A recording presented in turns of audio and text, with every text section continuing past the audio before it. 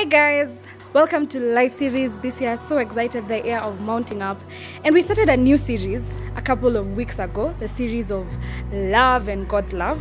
I'm going to be taking us through a mini topic or a mini section of that, which is how to love by example. My name is Wangeci Mwaniki. Stick around.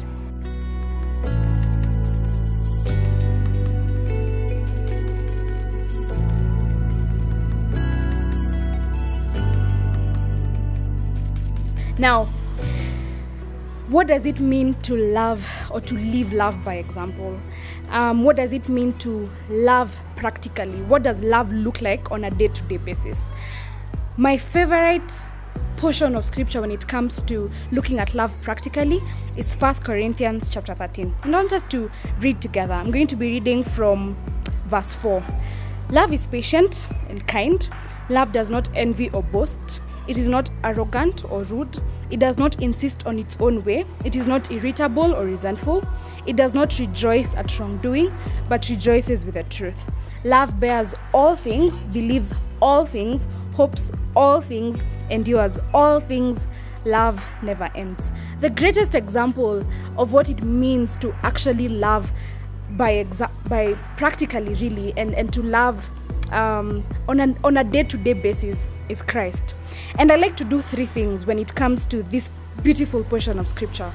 Number one, I like to replace the word love with Christ. So it would read something like this: Christ is patient, Christ is kind, Christ does not envy, Christ is not boastful, Christ is not arrogant, Christ is not rude, Christ does not insist on his own way, Christ is selfless, Christ is not irritable, Christ is not resentful, he does not rejoice in wrongdoing but rejoices with the truth, he bears all things, believes all things, hopes all things, endures all things. Christ never ends. When you read it like that, it sounds really beautiful, right? Because what you're able to read when you replace the word love with Christ sounds true, and it is true, it is perfect.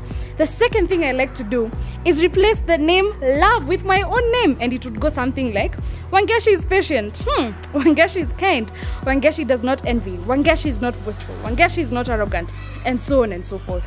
The third thing I like to do, and the last thing I like to do, is to replace the name love with someone that is in my life that I love, or let's say a significant other, a parent, a friend. I'm going to pick my surname, Mwaniki. Let's say Mwaniki is patient, Mwaniki is kind, Mwaniki does not envy or boast, Mwaniki is not arrogant or rude, he does not insist on his own way, he's not irritable, he's not resentful, and so on and so forth. When you do that, this simple exercise is supposed to help you answer the question: am I truly living love by example? Am I practical?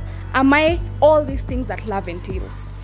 And then it also allows you to ask, is this significant other, is this parent, is this person who is in my life intentionally living love by example? Christ died so that we can know him and become like him. And that's why God is continuously conforming us into the image of Christ.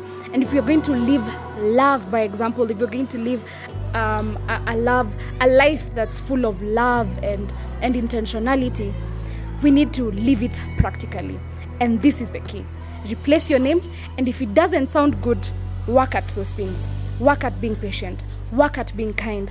Work at not being envious. Work at forgetting the wrong things that people have done. Work at being at rejoicing in truth. Work at those things until the day when you're able to read those things about yourself or about someone else and you say, doesn't sound too bad. The way when we read about Christ is patient, Christ is kind, it sounds perfect, it sounds good. So I challenge you to take it up, to try and be all these beautiful things in 1 Corinthians chapter 13, all these practicalities of love, love in action.